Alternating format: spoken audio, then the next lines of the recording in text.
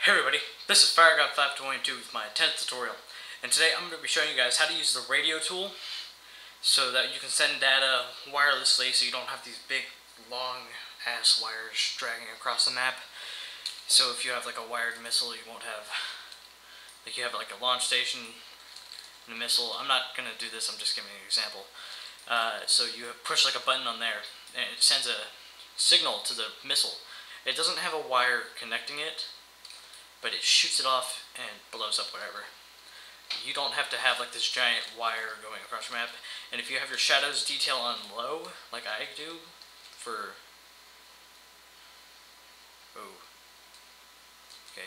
if you have your shadow details on low like I do, and you have like a wire stretching all the way across the map, you'll get this giant ass shadow, and we don't want that. So I'm just going to go show you guys how to use a quick little example with the radio tool. Alright. Let's go ahead and spawn a plate. And over here I'll spawn a plate. Now I'm going to get a screen. It's going to have out, use only one value. I'm just going to explain how to use it pretty much. Okay, so out. Actually, no, I'm going to have in and out.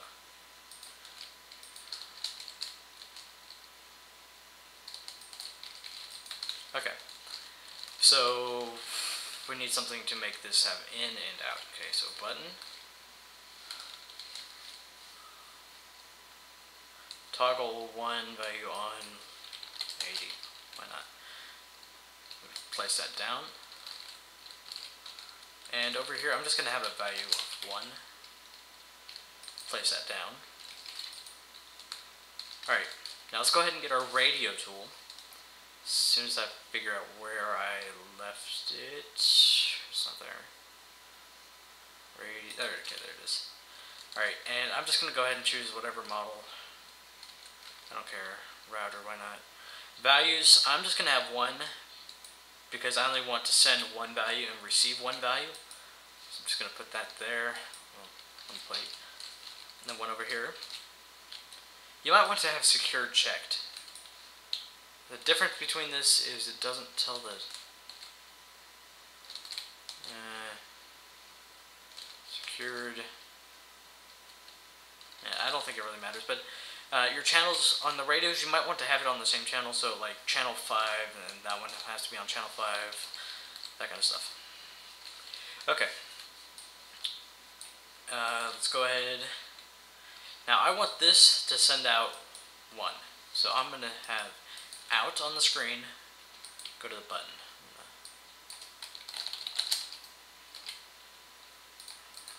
Okay. You guys probably can't see that. There, okay. So that's going to there, that's going to the button. Okay, so if I go in on this screen, way on the other side, wire it to the router, radio, sorry. Looking at the model and I see a router, okay.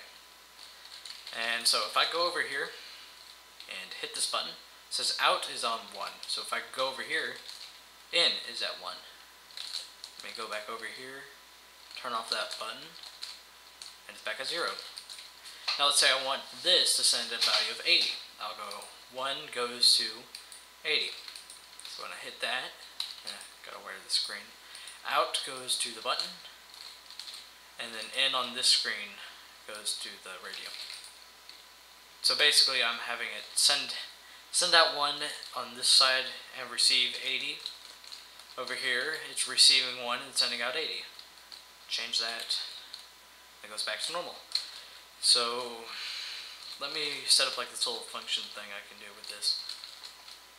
Now let's say over here, I want to start a timer. Okay, so we go ahead and get our timer. Place that down, I don't want that on.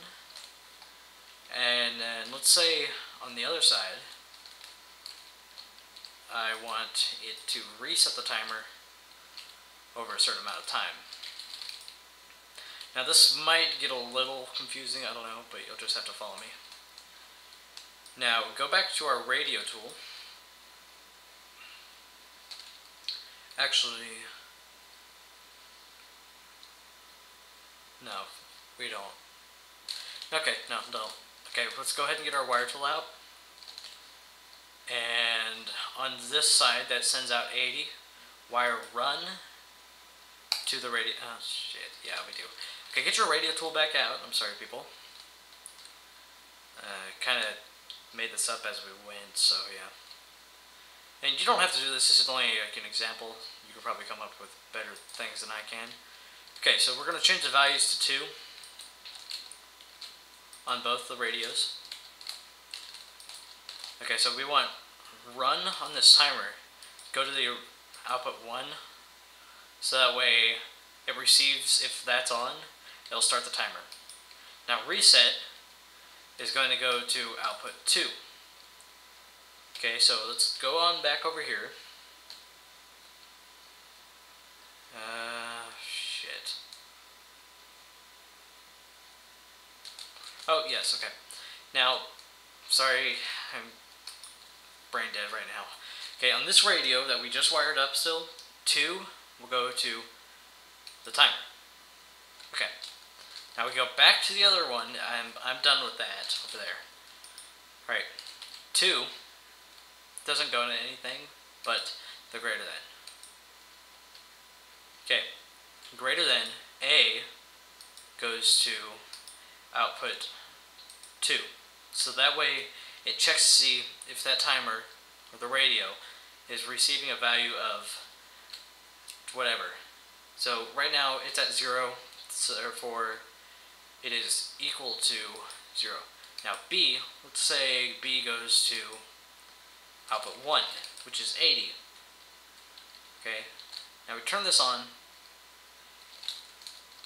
It's receiving 1, but that's still not going.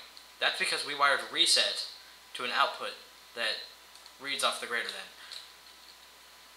If you guys don't follow me, you might want to rewind the video. Okay. So right now this is equal to 1 because it is equal to 0. Now if I change this, now we're gonna look at the timer when I do 80. That goes up. I don't want it to be at 80 because that's a little high. And so I'll do 10 for tutorial sakes. Turn it back on.